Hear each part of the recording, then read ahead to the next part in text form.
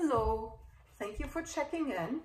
My name is Heike Gramckow. I'm one of the artists whose work was joined into the Art League's April exhibition at the Torpedo Factory, which unfortunately you cannot see in person.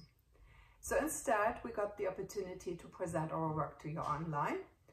And this is the painting that you would have seen in the exhibition. It is an oil painting on canvas of a little creek here in Arlington, the 4 Mile Run. I live very close to it and love to paint down there or just take a photo and paint in my studio at a later time.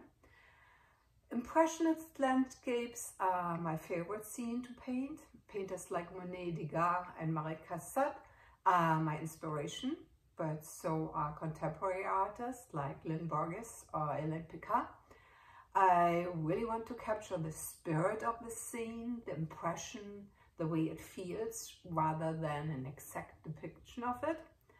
And the work of Lynn Borges is very much what inspired this particular work. He was supposed to have another exhibition at Principal Gallery in Alexandria right now.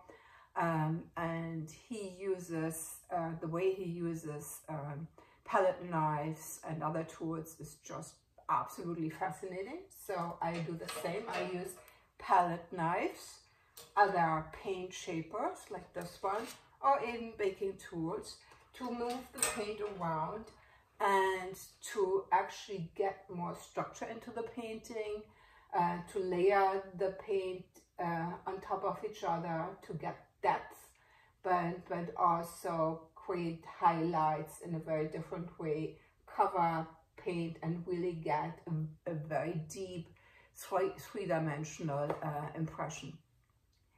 I'm still playing around with it all the time. I think like all of us, every time I do a painting, I want to do something different and new in the next one. If you're interested, you can see my work on my website online.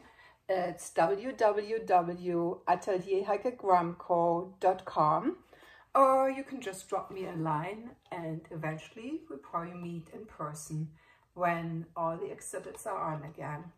Thank you for checking in. Keep on painting. Goodbye.